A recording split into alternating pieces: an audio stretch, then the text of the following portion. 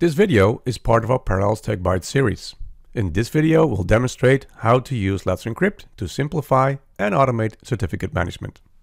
To provide access to published applications and desktops using Parallels RAS in a secure way, SSL encryption should be used. You can use a self-signed certificate, a purchase certificate, and, as demonstrated in this video, leverage the Let's Encrypt service. This video demonstrates how easy it is to use the Let's Encrypt service right from within Parallels RAS. This video demonstrates using the Parallels RAS management portal, but the same actions can also be performed using the Parallels RAS console. To get started, go to Infrastructure, Site Defaults, and click on Let's Encrypt Settings. Now click Edit and provide a consent, indicating that you've read and accepted the end user license agreement.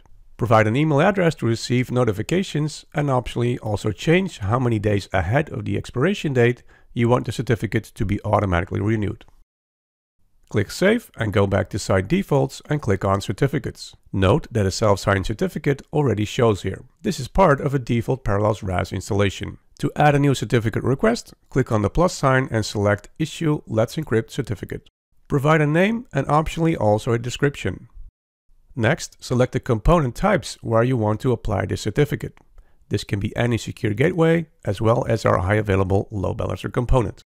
Optionally change the key size and any organization details that are shown here.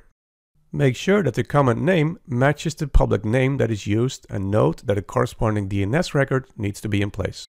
In this demo example, we'll only provide a name, common name, email address, and leave the other fields as default. Now click Issue Certificate to start the issuing process.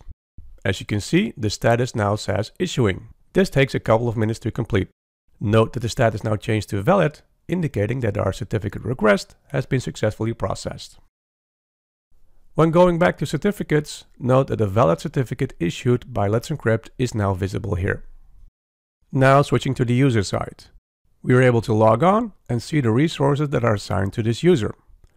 Click on the certificate icon to confirm the website is marked as trusted and the certificate issued by Let's Encrypt is shown here.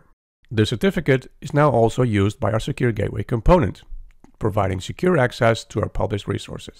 And finally, when switching back to the management portal, note that the details of the certificate can be viewed here, including the ability to perform actions on a certificate like disable, manually renew, revoke, and delete.